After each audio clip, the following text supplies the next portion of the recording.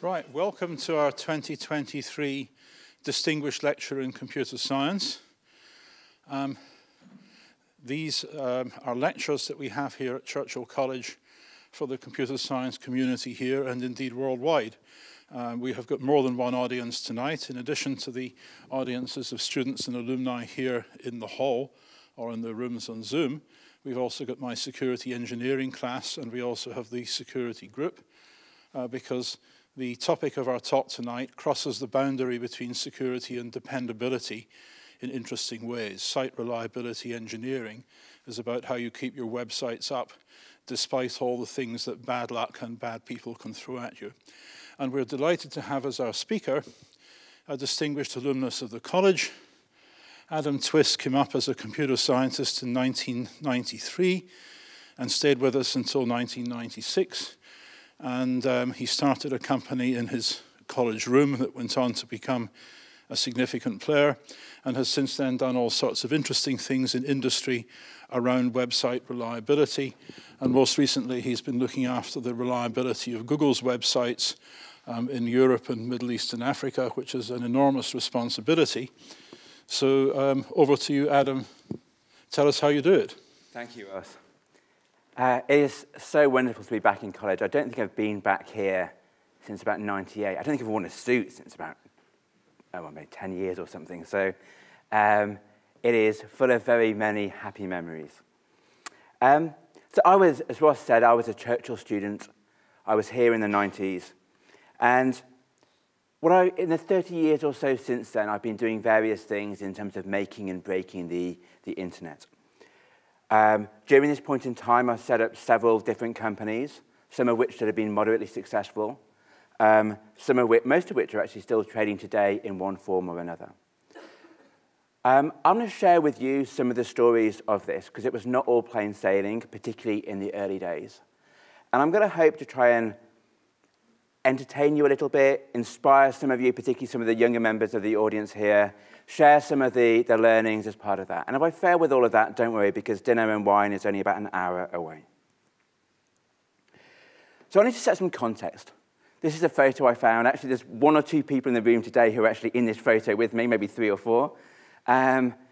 This was back here in Churchill, 93 to 96. And some of you, like Frank King, was still was very much here, and other people here have maybe not changed. But the world was quite different then. So for the benefit of the younger members of the audience, I need to actually just help to take you back in time. Like some of the older ones will go, of course there was no mobile phones in those days, but for the students here, so just bear with this slide. Right? Mobile phones did technically exist. They weren't smartphones, and as a student, you certainly didn't own one. Wi-Fi didn't really exist at all until 97 and was not available to consumers until 99. Internet was typically this thing, this box you put into your phone line that made various squawking noises and gave you about 50 kilobits a second if you were lucky and had a clean phone line. And it wasn't like Google or other things these existed. The internet as we know it, like Google, didn't come along until September 2000, till 1998. But this was actually a really pivotal time. I was just joking with Andrew earlier a little bit about this. This was a time of great change, the really early points of the internet as we know it. So, Andrew, Chris, Juliet, and other people in the audience here, we came to Cambridge in October of 93. A few months beforehand, the first web browsers we know, and technically speaking, Tim Berners-Lee may have claimed he invented the internet a little bit beforehand, but there was no graphics and there was no software and it didn't run on typical machines. And Mosaic was really the turning point, the birth of the modern web as we know it. Does anybody know what the top right picture is? Go on, Chris. It's a stack of floppy disks. It is. This is how you installed Linux at the time. You actually didn't, when I first installed Linux on my machine, I had to run to the computer lab with a whole bunch of floppy disks, download the 30 disks of Slackware, and then install it onto my machine. Linux was just being born. Version 0.99 was actually out a few minutes beforehand, and I think it was a little bit later that by March of 94, version 1 of Linux came out. Does somebody know the connector at the bottom is there? Actually, oh, good. There were people here who actually remember that when Ethernet was a physical thing and it wasn't a 10-base T connection. Churchill was pioneering. By the time we were first-year students, we actually had a 10 megabit a second symmetrical internet connection. It was just totally unheard of. It was 20 times faster than, not 20 times faster, 200 times faster than anything really many of us had actually seen anywhere else. And the bottom right screenshot here is Doom had just been released. It's the kind of the first multiplayer, first-person shoot 'em up ever. And I did happen to maybe spend a little bit of my first year or second year playing Doom along the way. So this was the kind of point in time when we came up to Cambridge. We were like kids in a candy factory. We messed around with all of this new technology. We got into writing some multiplayer games, learned to use Linux. And at the time, Linux was not really easy to use. I still remember when trying to actually install Linux for the first time, I couldn't do it all, and there was some problem with the drivers or something, and I was emailing backwards and forwards with Linus Torvalds, who taught me to compile my first ever Linux kernel. And we set up our own websites and did stuff. And during the second year, Damien Reeves, who was my partner in crime a lot of this, we set up a website. It got quite popular. And we got to this position, right? We couldn't sleep at night. Our machines at that point in time were 486 DX266s with 16 megabytes, not gigabytes, megabytes of RAM. And they couldn't really cope with that much, and the fans and the hard disks in those days were noisy. We had three choices. The first one would be to shut down our site. The second one was to buy more hardware that we couldn't afford, or we had to write better software. There's only one choice here that any self-respecting software engineer would ever take. So after our exams, we did put it off until we finished our second year exams. We had 11 days left before we kind of went down at the end of term. And we set out to go and actually try and write some better software that would actually be able to cope with more than the small amount of load that our site was generating. And I've got a few lessons and takeaways from my journey here. And the first one is, it's really important to understand the pain that you're trying to solve. And if you can't sleep because of something, it's often good motivation. So there I found wonders of the internet. This is a post that Damien, my co-founder, made on 15th of June, 1995. And before the days of Twitter, the way you kind of communicated with the larger people was something called Usenet. And here is the posting that started lots of things off. And we actually had the names used here. I didn't think we had the names used here, but it was there actually in this thing. And we were looking for some beta testers to try some of this out. And we had a few people from around the world, wonders of the early internet, come along and try this out. And at this point, it was not necessarily clear as to whether anything would have happened about this at all. But what we did here was something really wise. We got our product into the hands of some early users. And I think serendipity plays a really important part in my own stories and adventures and in many other people's. And I think actually, I'm going to talk about a chance encounter that I think without which my first business would probably not have happened. So there was a girl who lived beneath me on staircase 38 at Churchill. And she had a boyfriend who met someone at a barbecue who was doing some cool web stuff. They were a very early web design company. And they got talking about this, and Richard, this guy, said to her, look, you must meet these people, and introduced us to this company. And so I spent that summer as an internship at Madge Networks. And at the end of that, I went down and spent a few weeks down with this web design company in London. It was a bit of a crazy environment. We had nowhere to stay down in London, so we kind of stepped in the office. There was one sofa, and Damien and I took one night each and just coded through the other night. This web design company in the early days, kind of part web design company, part design agency, was an eye-opener for my more protected, narrow little mind. Crazy party scene, fashion suits for Levi's in the office coming in. It was an eye-opener in many ways, but it was also an eye-opener in terms of, hey, there's actually big brands are starting to use the internet, and there's actually a good business opportunity potentially here, seeing the way that this was going to be used and embraced. But I wanted to actually share a story about an aside, and I almost forgotten about this until I wrote the slides for this, is I remember thinking about this web company and a conversation I had quite well, where they wanted to try and actually create in their basement, the ground floor of where they were, an internet cafe. Now again, for younger people, when you didn't have an internet connection on your phone or a computer connected to the internet, people used to go to cafes and actually use computers that were there. I've got a little photo of one in Edinburgh from the early ones. At this point in time, there's one internet cafe called Siberia in London. I think that was about it. But we thought about this, actually, well, how can people actually use an internet? Like as students at the time, we would log on through Pine, Telnet into Hermes and read our email. But you can't really do that for the average user. And we ended up actually coming up with the concept of a web-based email system that people could actually use. And this was a full year before Hotmail was launched, then sold 18 months later to Microsoft. And so looking back at this, I don't want to just kind of have this selection bias to tell you the things that we did that were really smart. There's also a few things about things that were big opportunities that we maybe missed along the way. But at this point, things were starting to happen. So as we kind of, over this summer, as well as seeing the big brands starting to adopt the internet, a company called Netscape went public in the summer of 1995. And this was a pivotal moment that probably was the birth of the internet age. And I kind of give you, like, again, I'm trying to bring back some snapshots of various kind of newspapers at the time. Mark Andreessen, you probably know him as the venture capitalist behind Andreessen Horowitz and many, many businesses now. This was his first company. He was on the front page of Time here. And looking back, many historians kind of feel that this was the moment that the kind of internet began, or the internet business began.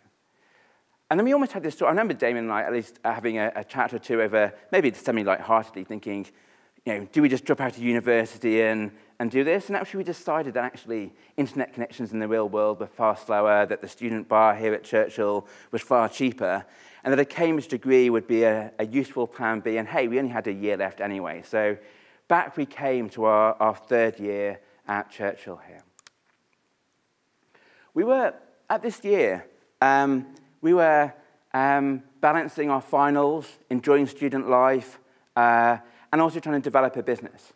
We were also pioneers in online learning, which is otherwise known as not necessarily attending many lectures in person.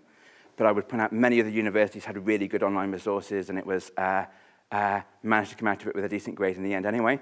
And my final year project and Damien's, we were building interesting stuff in terms of web browsers or web proxies or other stuff here that was somewhat related to what we're doing.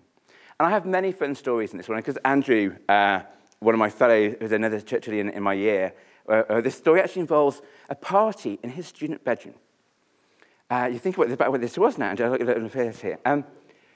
This was a year, I remember it very well. So what had happened is Sun Microsystems, who were the biggest server vendor of enterprise systems at those days, had put on its website some benchmarks of our software. They were trying to sell our servers, and they said, a new range of servers targeting the web marketplace. And they gave two benchmarks. They gave their benchmark using Netscape software, again, Mark Andreessen, front page of Time magazine, darling of the Wall Street software, and our software on their systems. And ours was this graph that was 3 times higher. And this was the first time we had real validation from big people that we were 3 times smart. We might be not as rich as the people who made all this money, but we know. Kind of Cambridge students in you was taking great satisfaction from our software being so much better. And I remember this because we saw this just before we went round to this Eurovision Song Contest party, where there were some drinking games based upon which country you got assigned. And it was a little bit hazy in my memories here, but I remember telling somebody that night about the fact how we'd done this, and someone saying our software was so much better, and someone not believing me. So we wandered back to a computer, looked at the website, and there on Sun's website was a chart. And it still said R1, but the Netscape chart had moved. And I'm like reloading the page, thinking, this can't be right. And, you know, and you're just thinking, was I dreaming this? Was this like this? Turned out I wasn't dreaming it. The next day, I actually got, again, jumping slide here, a guy called Steve Kershaw talk about, who was the Larry Page of his day, who had actually seen the page and actually saved a copy from his webcast. So I do actually had a copy of it. And what had happened, and I found out later in the day after this, is somebody at the weekend in Netscape had lent on someone very high up at Sun, and they'd changed their website because of us. And we were just 2 students messing around at this point in our student bedrooms. And actually, the ripples of what we're doing were being felt elsewhere. And we felt cheated. We felt a little bit like, but actually, there was also a sense of satisfaction, a sense of actually, hey, we actually are maybe doing something significant. So during that final year, we put a price on our software on our website. We didn't really know. We'd never done any marketing or really knew how to start up a business, but we had a website, we put a price on it. And one day, I came back from lectures, which is rare because didn't make it to that many lectures in my third year. But I came back from lectures, and somebody sent an email. And it says, hey, I would like to buy a copy of your, buy a license for your software. Can you fax me through a pro forma invoice so I can send you a purchase order? And my first thoughts were, wow, that's £1,000, and that's £1,000 in '96. That's a lot of beer tokens. My second thought was, what's a pro forma invoice? And my third one is, where am I going to get a fax machine from? Again, for younger people, a fax machine is kind of how you sent documents about. Do I go to the Churchill College fax machine and have Churchill College on the fax headers?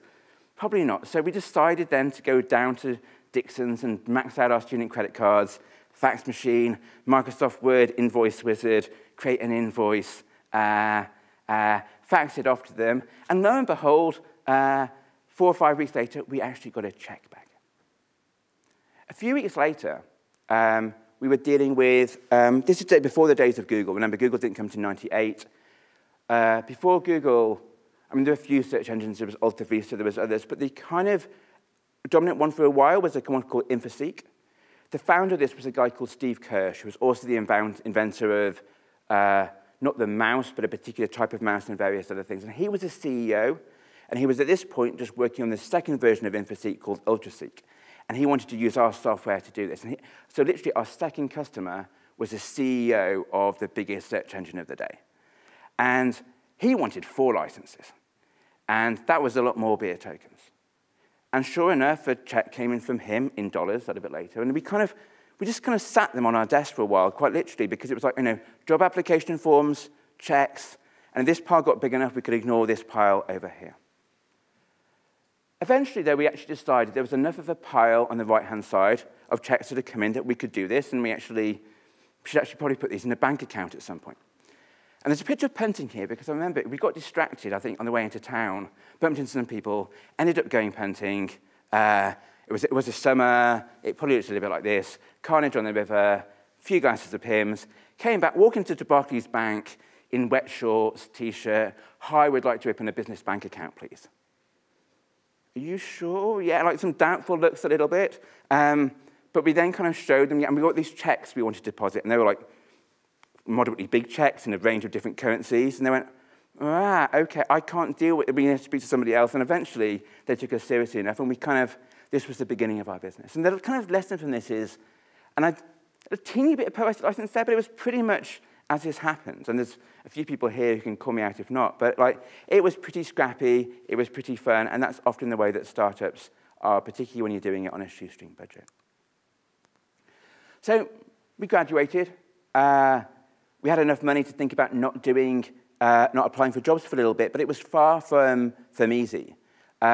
We lived in the back bedroom of a friend, the same friend actually as a side who introduced me to the web design agency, living and sleeping in his back bedroom for a few months, and then went to move to my parents' house. We moved to Silicon Valley for a little bit, thinking actually the world was more advanced there. It was actually really difficult to kind of go from that student phase into creating a proper startup business. There just wasn't the startup infrastructure in any way, shape, or form that there is today. At the same time, you kind of got your parents in one ear saying, why don't you get a proper job? You've got friends who've gone off and got proper jobs. And we were very naive. We didn't necessarily know what we were doing. We were kind of making it all up as we went along. And I think one thing that really carried us through this is the kind of both the partnership and the camaraderie that Damien and I had. And any startup business that I've had, and I've done a few now, it is that founding team is so important. Very few startups ever survive with a single founder because you need other people to take you through it. But we kept going through those early hard times. We kept growing. I found some of company's house accounts a while ago and put some numbers in here. So we actually made, by the time our financial year ended June, so by the time we basically graduated, we made about £15,000. And there's small beginnings, but we tripled it to 45,000 and 110 and 330. And by the 2000, we got it to about 1.3 million pounds. So it's like exponential growth from low beginnings. One of the things that shaped Zeus was that we had some early investors. And it was another chance encounter. A company called Autonomy that you may have heard of, been in the news a little bit in recent years, went public in 1998. We were in the same building at St. John's Innovation Centre, owned by St. John's College, as the name suggests. You know, for these kind of investment bankers to make it out of the city and come up to Cambridge, they like think, well, who else can we meet when we're there? And this company, looking for autonomy's business for the IPO, came up and decided to knock on our door pretty much. And they kind of like took one look around our kind of slightly chaotic office. At this point, we were only about 3 or 4 people. And they kind of saw us and they thought, no, we're a bit too small to for them to make 6% of an institutional private placement from. And they kind of maybe that kind of moment where they kind of looked around and maybe looked for the door. But we were the nimble, fast entrepreneurs, and they were the fat cat investors. So we got to the door first, shut it behind them a little bit, and sat them down and explained what we were doing. And actually, they listened to us. They were excited by what we were doing and thought, well, we're not going to make big institutional money out of this, but we'll introduce you to some of our friends. And we went down and presented down in a club in London to a bunch of people who I didn't know who they really were at the time, and we just told our story with a kind of energy and a passion as to what we were doing. What I didn't realise is there was a former chairman of the London Stock Exchange, the head of the Man Investment Group, which is one of the largest hedge funds, several corporate finance lawyers, several different CEOs, several people involved in various technology banks, and 99% of the people in the room that day put money, albeit small amounts, into our business, and that was our first seed round. And one of the things that really made a difference in our business, and there's pros and cons to this, is we suddenly had a lot of very influential people having a vested interest in us being successful. And that can work really well. In some cases, it can provide really useful introductions. It can also result in a few people hyping you up a little bit or other stuff to help them with some of the stuff that they were doing in their own careers. I want to talk now, though, a little bit about the broader social political context that was going on at this point in time. So after 18 years of Tory government rule, in 1997, Tony Blair, pictured here, came to power. This was on a bit of a wave as well, where Britain was, whether it was music, various other things, we were really leading the world. And a lot of politicians, there was an election coming up before too long, I think another year or two afterwards, and a lot of the politicians were wanting to get out of London and be seen in the provinces. And technology, the politicians may not have understood technology. You can see Tony Blair touch typing very slowly here. They may not have understood the technology, but they wanted to be seen and be part of that. And we were a 20-person company by this point, somewhat overinflated fish in the smallest pond in Cambridge. So the people kind of came to Cambridge, and then they went to the St. John's Innovation Centre, and then they looked for interesting companies. And in a couple of years, we had Paddy Ashdown, Tony Blair, the King of Jordan, Prince Andrew, many other people come in and visit us at various points in time. And it was a kind of exciting time in many ways. I'm going to tell a quick story here, though, about this photo. So I remember this well when Tony Blair came to visit us. And it was really like, how do we demonstrate our software in a way that's friendly to kind of like Sky News and a quick soundbite, in a way that Tony Blair, other people will understand. And at that point in time, both Interflora and Teleflorist, the 2 largest UK online florists, were using our software. So we'll do a nice human interest story. We'll have, I had an idea for the spin doctor, so we'll just get Tony Blair to send some flowers to somebody. The spin doctors loved it. And I've never seen the way that Tony Blair's spin doctors were. It was like, yes, great. If a WPC gets stabbed the day before, we can send, literally, quote word for word, we can send them some flowers into the hospital bed, and there'll be a great story in the news and to do it. And seeing the way their minds worked, it was fascinating. And as a backup option, we'll send some flowers to Sherry Blair, and it will all be fine. So we got it all planned. The next day, it was like Tony Blair arrives, all a bit of a blur. We didn't realise that Tony Blair couldn't type. I mean, you can see the touch typing here. He couldn't use a mouse. Now, you may have taught your parents to use a mouse, and you can put your hand on their hand and try and do it. But it's not necessarily the right way to do it with the Prime Minister of your country with a camera in your mouth. Fortunately, it was not me. I would have not had the patience. Owen here, fellow St. John's computer scientist, actually, was very patiently trying to show Tony Blair here where each key on the keyboard was as we did this.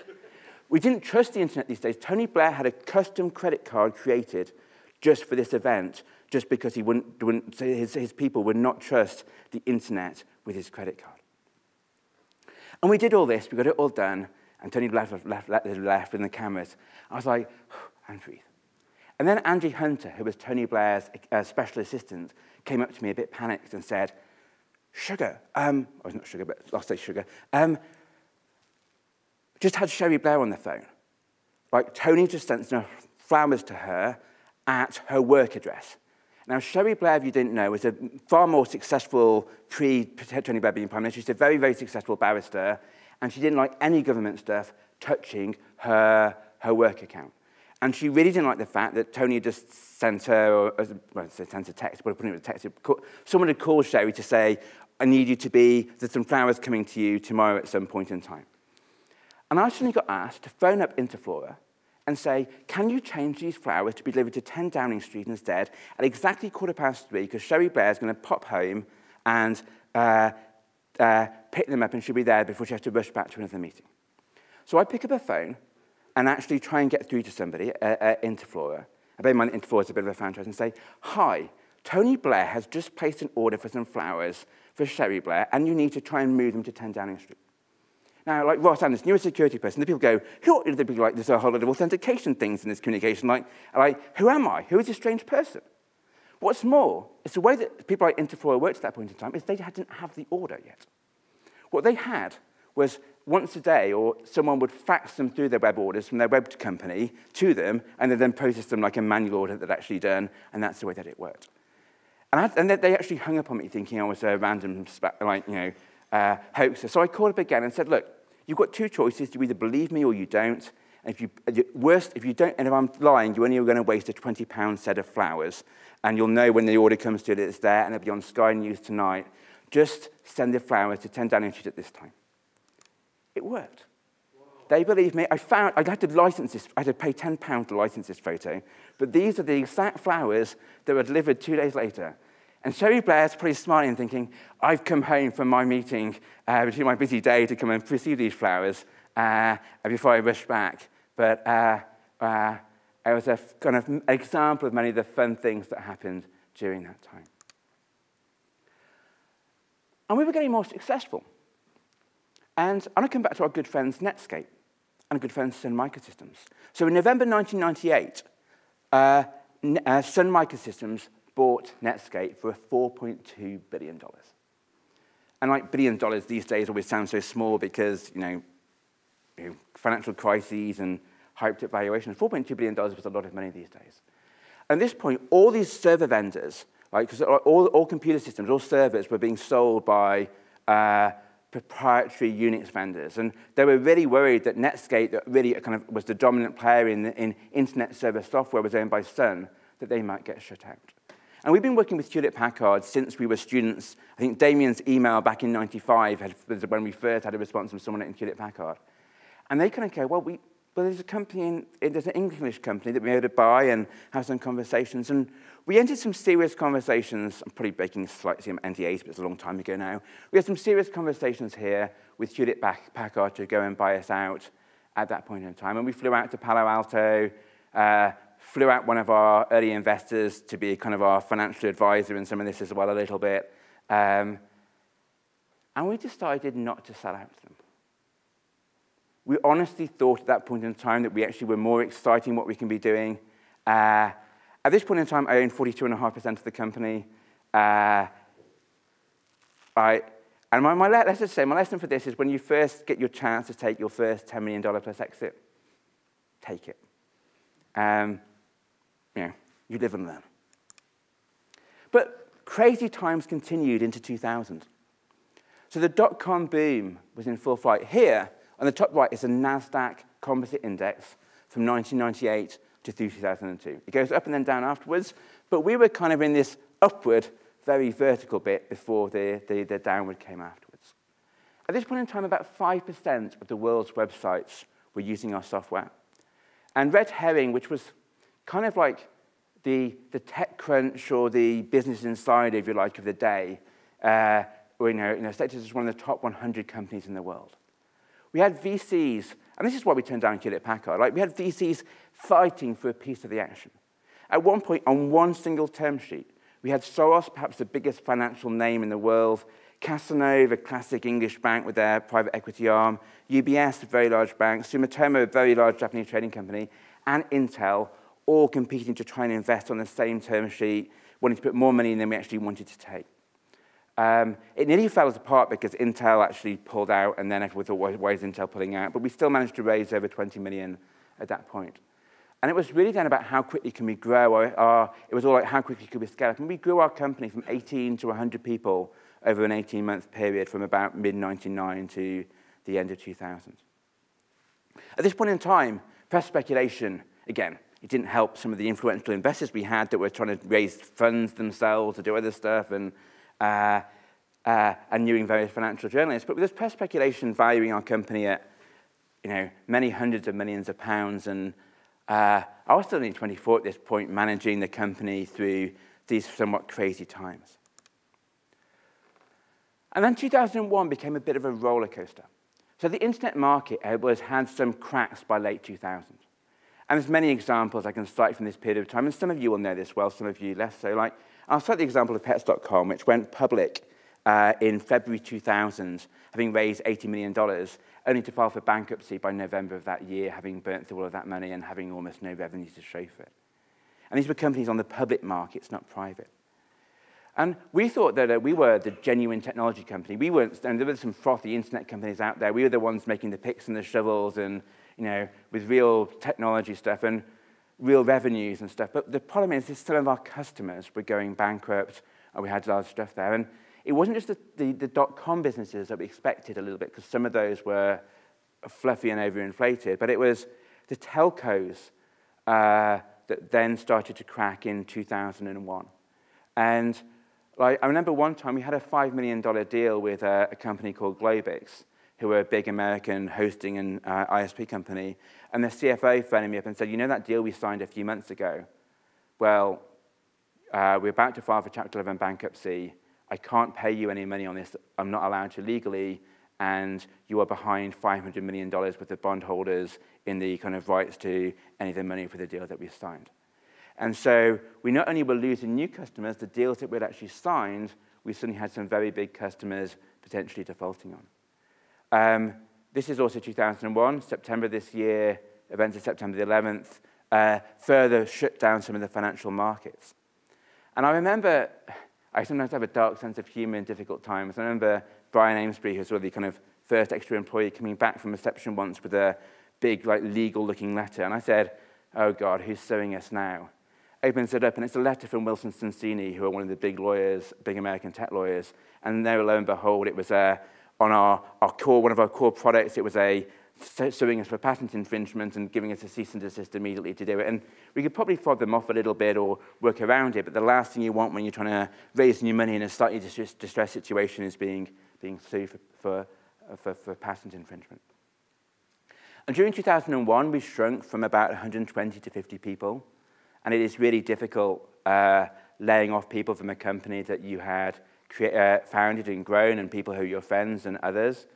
And the other challenge about all this is, looking back on this, we wanted, and myself and others, we wanted to try and change the trajectory the company was on.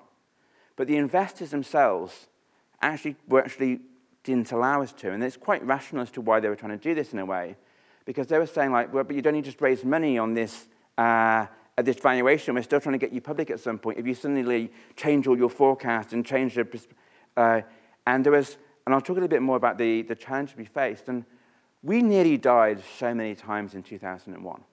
And to give you a specific example, at one point when our two largest investors had competing but very different term sheets to us, and the company would not accept one of them, it would the other, but the VCs wouldn't agree to the other one, we basically just gave them a point and said that the postman is going to turn up at around 4 o'clock today. The letters are in the envelopes to shareholders to wind up the business. And if the postman gets here before you've actually agreed with winding up the company. Fortunately, the postman didn't arrive early that day, and one of the venture capitalists capitulated and actually said, okay, we'll realize it was better for us to still be in business and raise money at a lower valuation than help them raise their second fund, which is why their motivation was against trying to have some artificially inflated valuation. But it was rocky times. And eventually, we raised the money. saved the company, saved the jobs. And I'd fought a pretty aggressive battle with some of the venture capitalists to do this, and it was, my political capital was spent a little bit within this. And I was tired. I still believed the company would have a future. I spent some time doing a whole lot of product strategies, and I wrote a data sheet for a product we called it ZX, was the code name that actually became the product that later kind of created the application developer controller market that then resulted in Zeus getting acquired later. But it was going to be another long slog, and it's a bit of a cliche, I was snowboarding up a mountain and decided I'd had enough, and it was going to be time to move on and do something different. Zeus still got a happy ending. Several years later, so I left in 2002. 9 years later, in 2011, it was acquired for $140 million by an American company called Riverbed. My shareholding had been diluted through various down rounds to less than 1% of that, but nevertheless, 1% of $140 million is not to be sniffed at. But again, it's never quite so simple, and nothing with Zeus was ever easy. Most of this is public record now because it's in legal case documents, but it's the deal between Zeus and Riverbed had an amount of, it was 110 million plus a 30 million amount based upon Zeus, the acquired business hitting certain revenue targets. At first, Riverbed refused to pay those. Zeus took them to court. Riverbed class action lawsuit against them. We won. We claimed they hit it. Then there was we got the money. There was then an appeal. And their justification was, we hit all your targets, but 20 million of this was actually not from the software, but from a licensing deal you did for the source code to the software. And that therefore doesn't count towards a target because it was not one of the products in the appendix that you actually had. It was a source code for the products that was different. This kind of went through various things, various legal disputes, and it was a further 9 years. It was not until 2020 this finally got settled. And I got a little bit screwed by this because I'd actually taken some money, paid a lot of tax to it onto Her Majesty's Customs and HMRC, only to then have to refund it post-Brexit when the pound-dollar rate had also changed an awful lot. A little bit of story about Zeus. Brocade purchased this business from Riverbed and then sold it off to Pulse Secure, which was then acquired by Avanti. And the product that I can see before I left in 2002 is still being sold by Avanti today. So Zeus for me was a great education, a lot of fun. But it's also a little bit of a roller coaster along the way. And it's something that I think was very formative for me. I learned an awful lot. But then it's about figuring out, what do I do next? I want to quickly just talk about the kind of what I learned a little bit here about venture capital. VC can be really, really useful. It can give you capital you need for your business. It can enable you to scale faster, get to market quicker, and accelerate your business growth. However, an investor is for life and not just for Christmas. Investors are very rational, very logical about how they personally make money. I kind of shared a little bit of a story about how one of our investors was trying to raise a second fund. We were the biggest, most successful company in it. The round that we needed to save the business would have devalued us and basically probably hampered their chance to raise a new fund. There can be different politics, different alignment about this in various ways. The other thing I'll share with you all is that any of you study businesses at all, most VCs work on the model that if you maybe create 10 deals in a fund, of which maybe 3 they'll lose everything on, 3 they'll get their money back, and 4 they'll make 5x or 10x their money. The problem is when they make 5x or 10x their money, is you've got any down rounds along the way, the founders often end up being significantly diluted down in that process, as say with this case of Zeus. So there's cases where this is still a very logical decision to take, but remember with venture capital, there's probably about an 80% chance that as founders, you'll see nothing out of the business. So what next? What do I do? At that time, I hadn't made any money out of Zeus. I learned a huge amount. Only ever worked for a company I set up myself. What do I do? So I set up a new company with 2 colleagues that left Zeus with me at the same time. We earned some money doing some consulting work. We also did some stuff where we built the first ever comic relief online donation stuff. Before then, it was all done by telephones and people in BT Tower answering the telephone and doing credit card stuff over the phone. They decided it would be much better to try and do this online. And I remember Lenny Henry, so the person that built this for us and was working with us, he said to us, well, remember when Lenny Henry comes on TV and says, you know, for £10 we can give a child in Africa clean water and save a life and do this. We're going to make $20 million or £20 million to donations to the website. We get one shot at this. Every £10 we lose to donations is going to kill a child in Africa. So make sure it doesn't go down. And this was the first time I really suddenly thought about reliability really matters. You know, reliability can be a matter of quite literally life and death in some cases. And during this point in time, though, I always believe chance encounters change things an awful lot. And we were doing a consulting project building a mail system for TeleWest, now part of Virgin Media. And there was a chance conversation in a lift with somebody who was looking a bit stressed and distracted. Said, what's going on? I said, well, we just spent lots of money building new, effectively the kind of the tail end of the cable network, the last mile of the cable network, and we just rolled out a whole load more infrastructure. And immediately, it's all just being consumed by this peer-to-peer traffic that's hitting our network.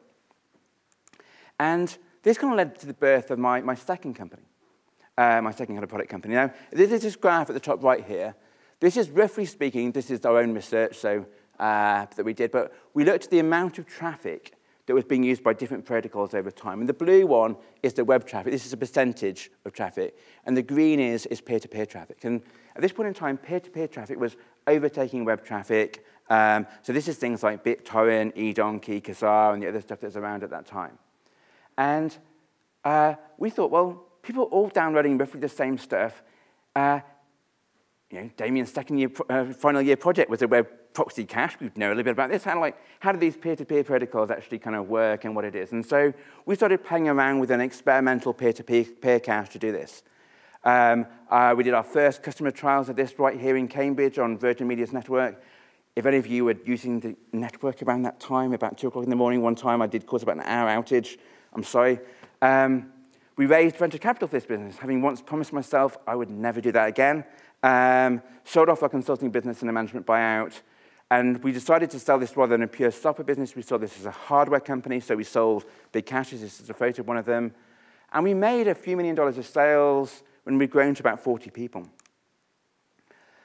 We had some challenges with scaling, though. So one of the problems that we had is there was a big bunch of different peer-to-peer protocols. So they were like greedy things. There was no break in the system. So these protocols would actually, if people are downloading movies, a lot of them illegally, but they were like downloading movies, and they would basically, the downstream of a broadband connection is often faster than the upstream. So they would just go as fast as the amount of upstream bandwidth that was available in many cases.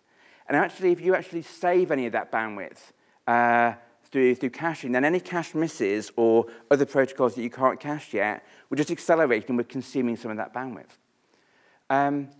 The peer-to-peer protocols, some of them are becoming more encrypted or difficult for us to intercept transparently. And there was also the kind of challenge that the majority of this stuff was actually copyrighted material that people were using over things like BitTorrent, and some of the telcos were slightly reluctant to invest lots of money in stuff that was basically being used by their customers for illegal downloads. But at the same time, we saw 3 things going on.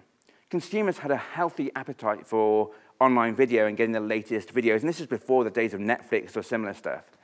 Secondly, content owners, though, at the time, like Netflix themselves, existed as a physical posted DVD to people business. But they felt there was the network economics of the internet didn't make sense, it was too expensive. Yet at the same time, sites like the Pirate Bay were using peer-to-peer so that people could download stuff for free.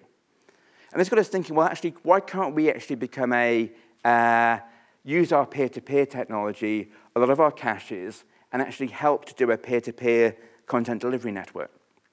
And we kind of a big pivot of the company.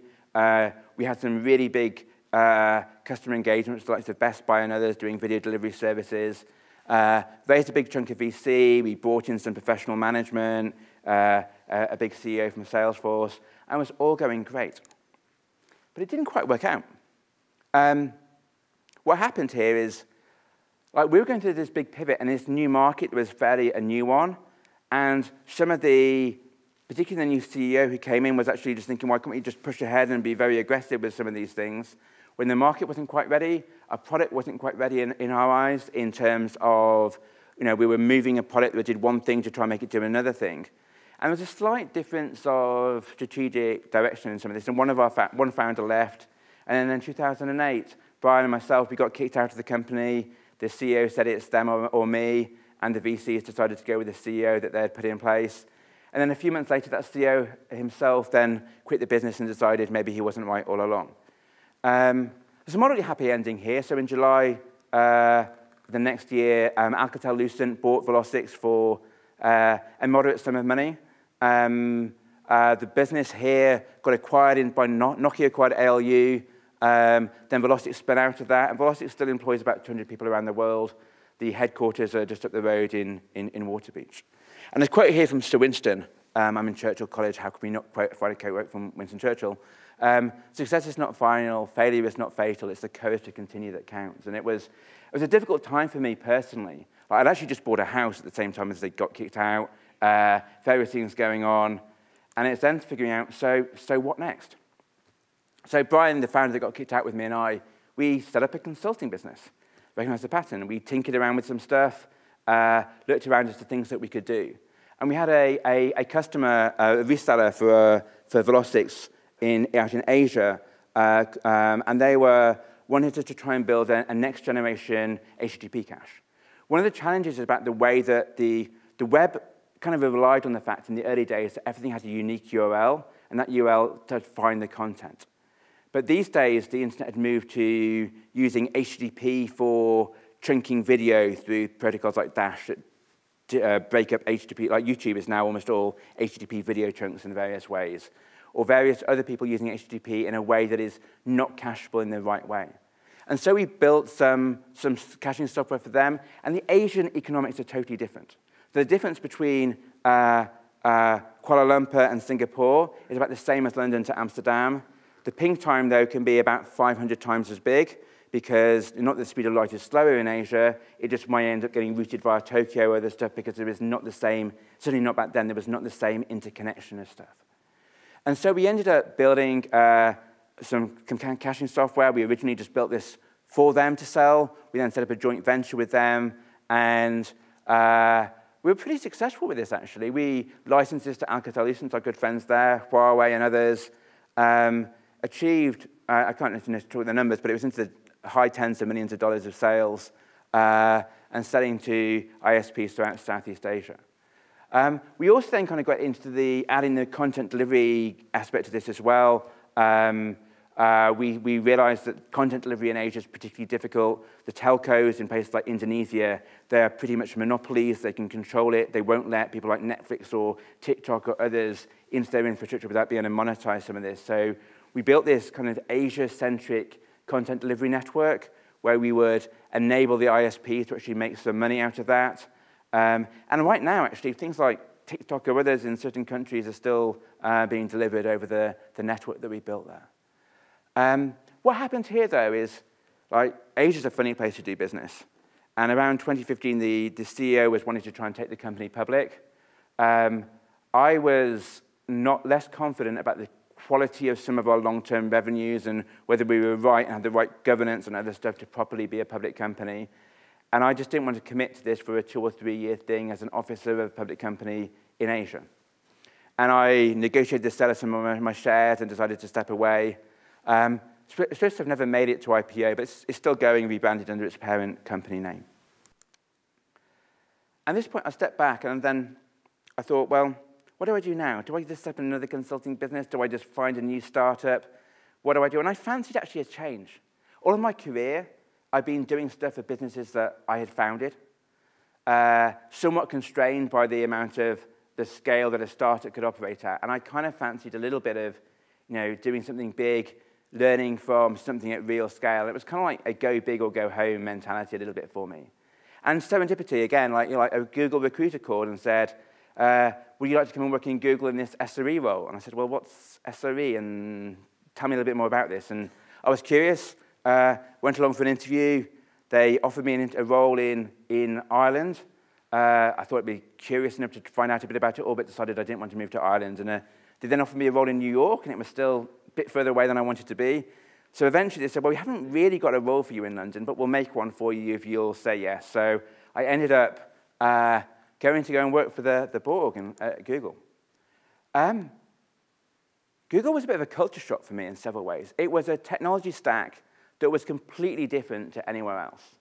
I mean, it's almost just been developed as a parallel universe where all the open source software that you see in the outside world is largely based upon papers that Google had written 5 years ago, or stuff we developed 5 years beforehand and maybe published a paper about 2 years beforehand. And it's, like in Google, you never need to scale down. It's always how you scale kind of to the great level. And I've gone from a startup of, typically businesses less than 100 people to a company that, I think it was 60,000 when I joined, it's 200,000 today.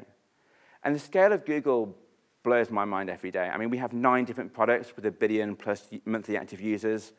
Google's revenue in 2022 was $282 billion. It's like $11,000, $12,000 a second.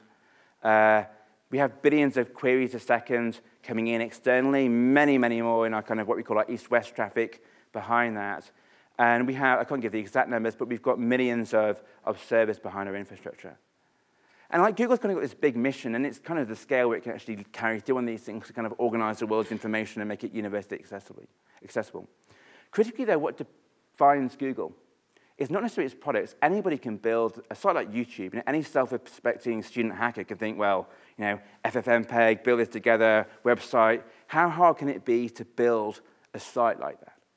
The challenge, though, is making it really work at scale when you've got billions of users all over the world giving high quality. And this is really what site reliability engineering is, what I do at Google. And it's how do you build, engineer stuff to be fully scalable. I apologize now. I'm going to have to go to some fairly more corporate, bland-looking slides, just because when you're a $1 trillion market cap company, you have publishing controls. And I'm going to steal some slides that I gave at a talk at Cloud Next a little bit. So in terms of SRE at Google, we employ about 450 SREs at Google, looking after many, many different services. This is our building at King's Cross. Can you guess which floor our network engineers sit on? And we look after many of these services that are, if you just think about what Google does, it's not just Google Search. It is things like Maps. It is used by FV Panther Taxi to the ambulances. It is the services that are used as cloud services by many, many big companies, to things like Google Office and other stuff. And when we have an outage, it now hits the kind of Sky News or similar things. So reliability really matters to us. So I've got 2 jobs. I'm the site lead, so I'm the kind of UK lead for site reliability engineering in the UK. I also work in the ads business, which is my day job. So ads is really the money machine behind Google. Our ads business right now, you take our last 10Q figure divided by the number of seconds in a year, it's about $8,500, $9,000 a second worth of business that we are doing. And keeping systems like that up, running, and working are pretty challenging. At the same time, there's lots of bad actors out there. So there are many people who have click farms of trying to anything when you're connected to the outside world, where you can have people who set up a website and then have maybe people in Asia clicking away as real human beings. We can detect mechanical clicks very easily, but when you actually get human beings with racks of little tablets and phones clicking away manually to click on ads that are be fraudulent, we need to make sure we are filtering those out. The scale that we work at here is difficult to ascertain until you realize the kind of billions of dollars that we spend on our own infrastructure, the number of servers involved here. And we're obviously very heavily interconnected. A lot of ad buying is like a stock exchange, which enables live buying, bidding, and other stuff. And so it's actually pretty complex in terms of understanding the systems and the logic. So in terms of what kind of SRE is and what I do right now, it is really, in my mind, about how you put a structured engineering philosophy around reliability, and how you then enable really good business decisions around risk, reliability, and other stuff. So how do you engineer failure into a system? How do you cope if this data center gets blown up? If we get cut because there's, I don't know, an explosion in the North Sea caused by somebody trying to blow up gas pipelines and they blow out some undersea cables at the same time? How do you cope when, during the pandemic, everybody's working from home and the number of people using Google Meet suddenly grows by about 50-fold in a matter of a few days? And this is really about how do we have these kind of plans in place, how do we scale, and how do we make sure that we keep the web going? In terms of a final slide here. I want to kind of just summarize. I wanted to try and make this a little bit educational, share some of the things that I had found along the way in terms of stuff that I had learned, and just to share with you the benefits of some of this. So in terms of starting a business, the team really matters. You can't do it alone. There's too many ups and downs. There'll be too many moments where you'll think that you'll not succeed, or there'll be great moments that you actually need people to share it with along the way. The idea is obviously a key thing, but you've got to understand the problem, understand the pain points, mess around with stuff, understand the cool things that are out there, and test concepts early. But I think as well, you've got to be prepared. I told you the kind of Hotmail thing earlier, just to say there's often many side things that you can get into that once you start looking into things. My modus operandi was always to set up a consulting business first in vaguely the area that I was interested in, to actually to build that customer empathy, to find things that would be a good way of potentially finding products and actually finding people that said, if I built this, would you buy it? It's a great way to get your first customers. I think you've got to be fearless. Don't fear failure, obviously, but also don't be scared of big companies. It's really funny. There are so many people who go, I can't do this because Microsoft, Google, or somebody else will come along and kill that business. Google, Microsoft, big companies, they really struggle to innovate. I could be careful what I say about my current employer. They're very nice people. They pay me lots of money. But most of their products have come from acquisitions.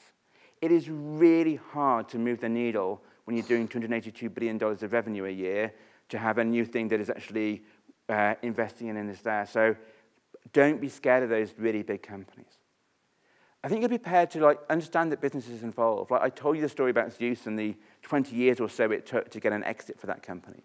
But many great companies, Microsoft started off with financial software. Hewlett-Packard started off with automatic urinal flushers. Nintendo made rice cookers. All very, very different.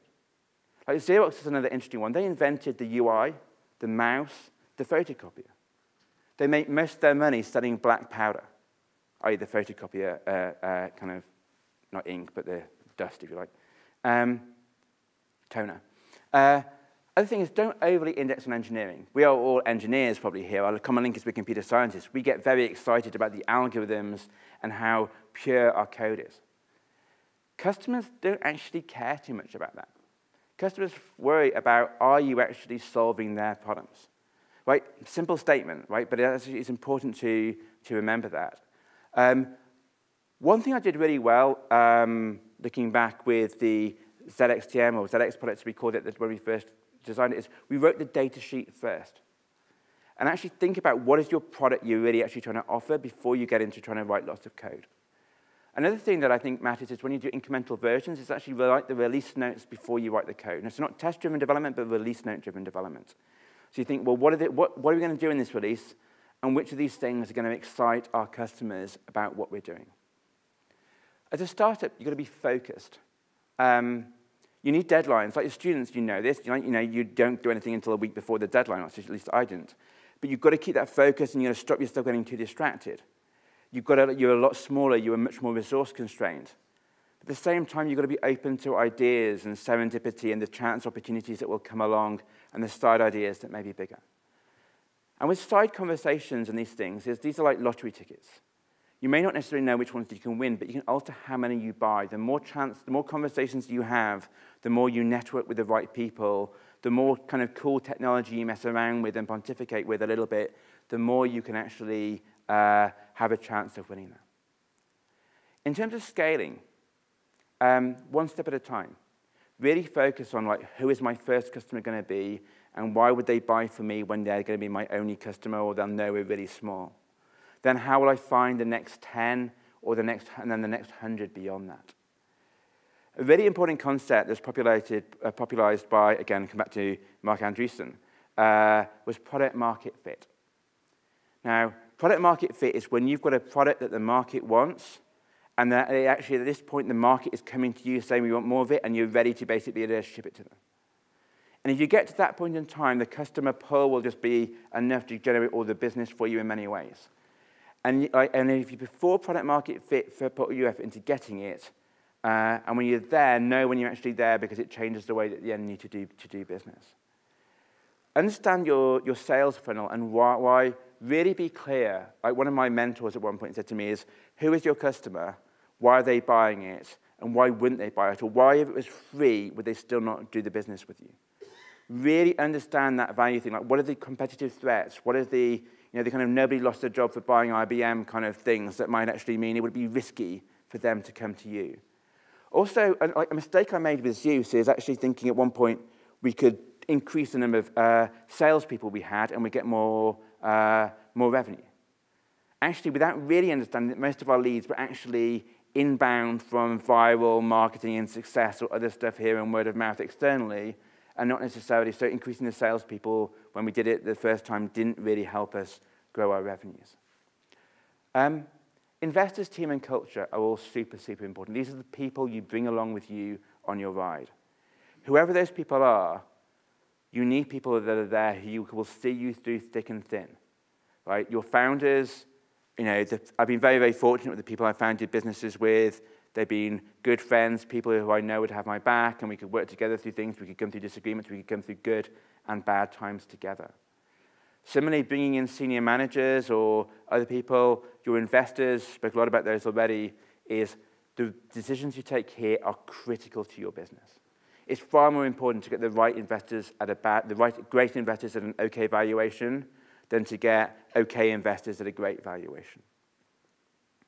And growing that culture and scaling it. When you're small enough, when you're 5 or 6 people and you're all in one room and you all know each other, it kind of happens very naturally.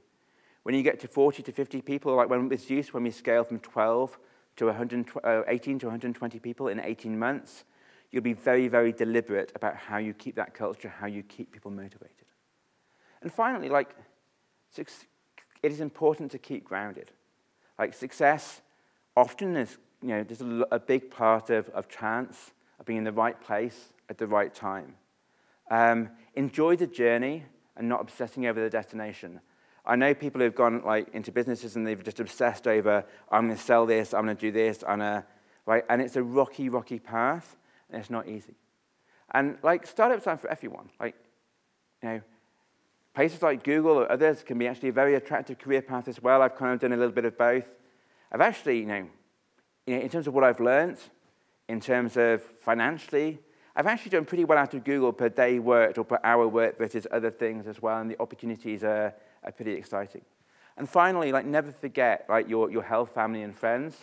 I've had a bit of a roller coaster career, some really highs and some really lows. I would like to think I've kept pretty grounded through most of that, and it's my friends and family that kept me there. There's times where I've maybe not done as much here as possible, but this is something that I think is super important. And so with that, I'm going to just hand it over to any questions you may have.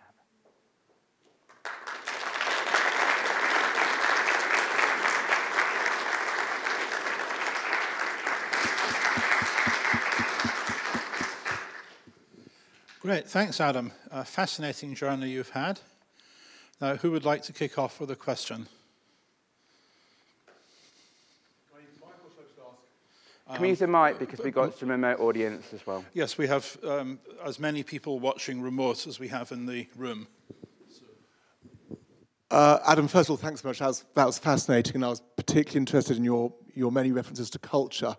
I was actually an engineer here the year after you, and my sister was your accountant. She was here the year before you.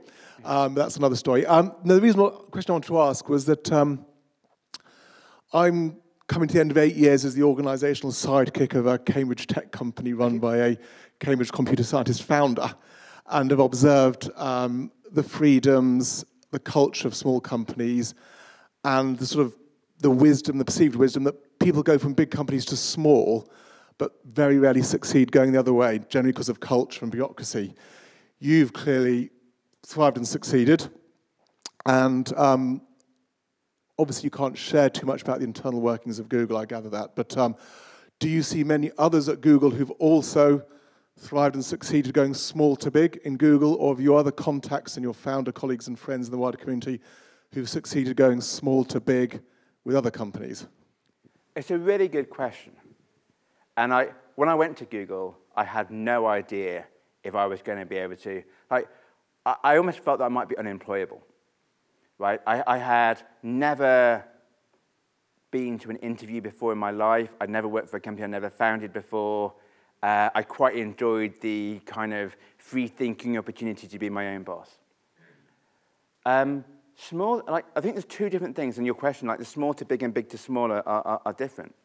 Like, I think Google was probably the one big company I could have probably, okay, one of a small number of big companies I could have worked for. I think I would have struggled to go and work for IBM or Hewlett-Packard or I might say Cisco by that point, just for Andy's benefit here. Because I think by that point in time, these were quite institutional, mechanical, big companies.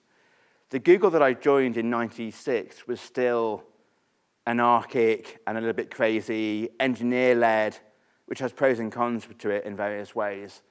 And it was a big company. It was 60,000 people, I think, when I joined it, but it was still, in many ways, like a startup-y type culture. There were elements of it that were an overgrown startup. I think it's actually harder for the people who've only ever worked in someone like Google to suddenly go to a startup. Because you've got the tooling that you have, the resources that you've got, the lifestyle you're used to with everything kind of being handed on a plate to you quite literally. It's very, very different in a startup world. I guess your question here is, okay, in terms of people, so actually what's interesting is Damien Reeves, my co-founder at Zeus, also went to Google and is now at Meta. And the person that was my mentor when I did an internship at Managed Networks, I briefly mentioned, and was my VP of engineering at Zeus and at Velocix, is also with me in SRE at Google now as well. So there's a small sample quite close to me of people that have been able to do that. And I think it actually helps, having done some of that startup stuff in a way, going to a bigger company. I do know, though, there's some interesting external posts actually we look around by some people that were acquired by Google recently. There's been quite a bit of press around Google's culture a little bit if you look at a few things recently. And there was an observation, it's a Medium post by somebody who was acquired into Google through a startup. And he was both in awe at the kind of the technology, the resources, and the scale of it all, but was also like looking around at these people are complaining because, oh, it's sushi in the restaurants again for the third time this week. I think the example he used in a few things. And having come from a mean, lean startup that just got acquired here, it was a bit culturally different. So it is different, particularly now the scale. I mean, the socioeconomic impact of these big companies has actually forced many of them to become, the big tech companies, to be quite corporate in nature. Lawyers play almost as an important role in some of our product decisions and as engineers do in some cases these days. And that changes the culture a little bit with it. I think it would be a lot harder for me to leave the startup world and go to the Google of today than the Google that I joined in 2016.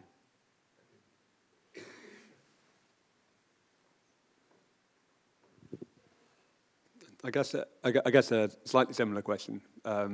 If you look at your journey, and now you're responsible for a large part of the internet. Do you sleep better at night now, being in charge of a large part of the internet, or do you sleep better at night when you're worrying about keeping a company afloat? That's a really good question. I think I sleep better now than I did beforehand. I don't need to worry about can I pay people in next month at any point working for a company like Google. That makes it easier. And that we've actually, in terms of keeping the infrastructure up and going, then we actually have some really capable people. We don't rely on individual heroes. We have a lot of good, ingrained in a lot of our practices now is where we need to be. There are still challenges, right? Like when the pandemic hit, YouTube usage suddenly went to the roof, Google Classroom, Google Meet, these were some moments where people are scrambling around and said, we've told users for all the time that, the cloud is always this kind of infinite supply of resources, and, this is our opportunity to really show that we can do it. These were big scrambles for us at the same time that we had supply chain constraints. So, there are scary moments a little bit, even at Google scale, and the significance of, when something goes wrong with their systems, it can quickly add up to very, very large sums of money. But I think we've got a good philosophy around Google that we actually are pretty blameless about these things when they go wrong.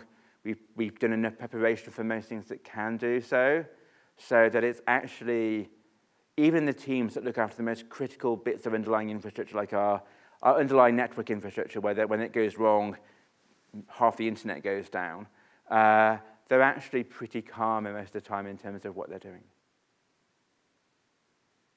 I should mention from the point of view of people online that you can put questions in the Q&A, and I'll glance at the laptop from time to time. Does anybody else in the room have a question? Matthew. So just to add another thanks for a really wonderful talk and sharing such an interesting journey with us and some of the lessons from it. But just to pick up on a little bit on the theme from the previous question, but also at risk at concentrating on one technical detail in the space of a much bigger story, I just wanted to ask you on the site reliability engineering front of how you give yourself confidence in the correctness of these systems. When you're operating at such scale, you can't test these systems by blowing up a transatlantic link, I imagine. And so how do you test that you have faith that your mechanisms will work in the face of failure? That's a really good question, and there's many different layers of the technology stack here involved.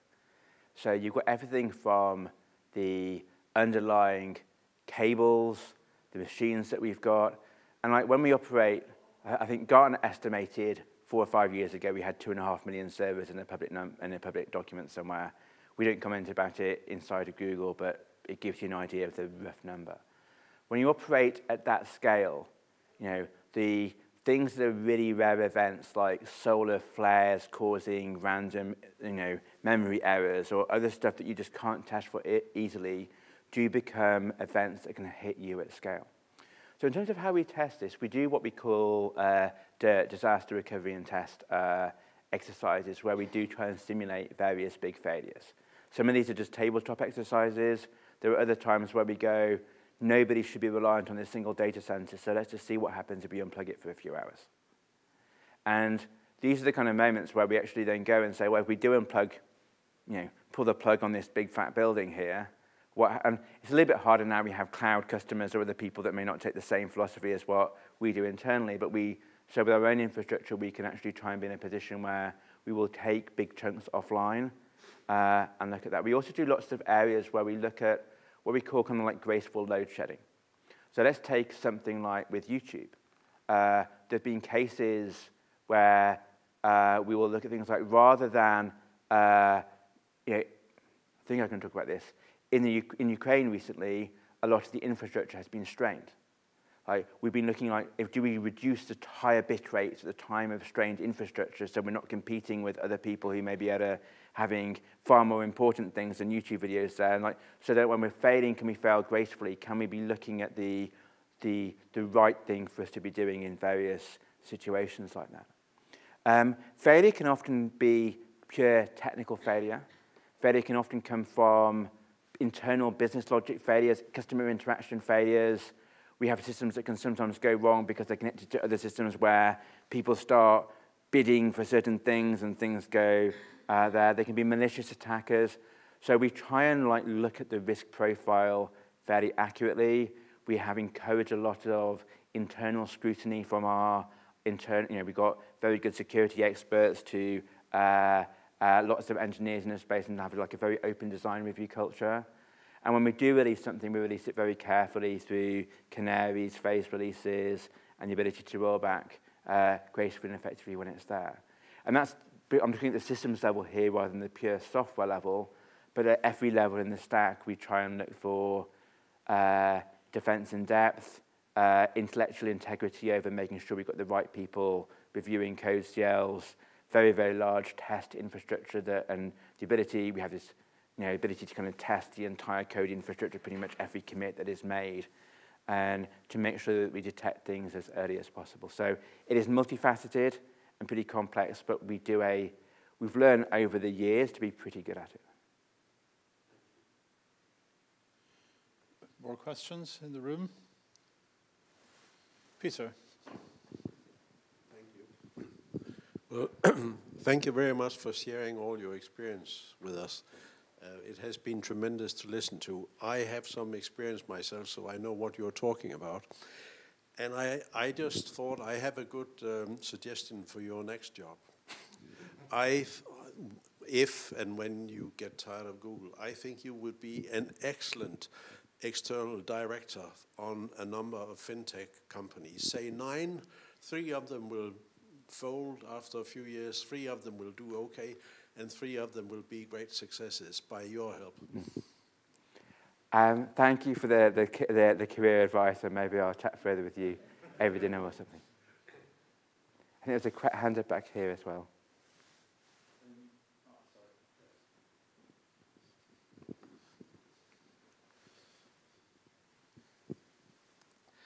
Another thanks for the insightful talk. I'm actually interested in the period of the dot-com bubble bursting. Do you think it would have been better for the company to not go through that cycle and not benefit from the easy money flowing into it, but at the same time not experience the failures of its customers? It's a really good question, and it's hard to get the counterfactuals to know what would have happened otherwise. One data point I'll share with you is that in, I think it was May 2000, May of 2000, we had investment bankers lined up to take us public. And there was another company called Orchestream, who had the same investment bankers, the same auditors, and the same team from both those companies and they're another internet technology company. And they actually made it to the public market. So not quite your question, but they went a step further, and we didn't at that point in time. And they weathered the kind of collapse of the NASDAQ as a public company, and we weathered it as a private company. Again, this was almost like one level of the kind of counterfactual is what would happen there. They had a big cash pile that they'd raised the money with, but then had a share price that went down very quickly and very publicly, and employees that thought they'd made money but were locked in with the shares and some challenges. For us as a private company, there were some benefits of being in that position there. But your question is really like, what if we not raised the money itself like in 2000 and we were on a more modest growth thing? Then I think with hindsight, we would have been better off. I mean, we were growing, but we were self-funded growth by that point, and we were accelerating our growth because the funding was available, but we could have self-funded by that point. And if, with hindsight, it was self-funded from owning the first round of funding before then, I think we would have been significantly better off. But it is very easy to look back on these things with hindsight and assume what might have happened. Well, perhaps I might add one final question before we break for drinks. You've talked about the possibility of working for a startup as a founder, and the other alternative being to go and work for a corporation, whether it's a bank or Google or IBM or whatever. There's a third option, of course, which is going to work for a startup as an employee. And this is something that many students find attractive, because if you're in the room with the 10 people who are the business, you learn about the whole business, and it may be perhaps a useful apprenticeship for having a go yourself as a founder later. You've worked for a number of startups, and you've employed hundreds of young men and women as startup employees. Do you think this has helped them overall? Do you have any lessons that you can draw from that? That's an interesting question. I look back on the people, particularly at Zeus in those early days, and whether it was a selection bias from the people who were drawn to work with us, or the fact that, or the experience, what we all experienced together, many of those people have actually now gone off and been really successful in what they've done afterwards. And I've often kind of contemplated whether or not, exactly per your question, is actually how much of that was actually them also seeing the journey, being involved with these things, being exposed to some of the challenges in a fairly broad, it gave them a great learning opportunity in many ways. And So yeah, I think it can be a great opportunity in the right kind of environment. But I think it is, you know, with all of these things like startups, it is whether you're an investor or an employee, it's very hard to pick the right ones. And, you know, if you're a student looking at them, other than looking for companies where the culture seems right, that you'd be a good fit for, and where you feel there is a potential for exciting growth. Great, thanks. So Adam, I'd like to thank you again for coming and giving us this talk. It's been a great distinguished lecture. It's been great to hear from you. And let's thank Adam, and we can then go informal and go through to the brasserie for drinks. Thank you.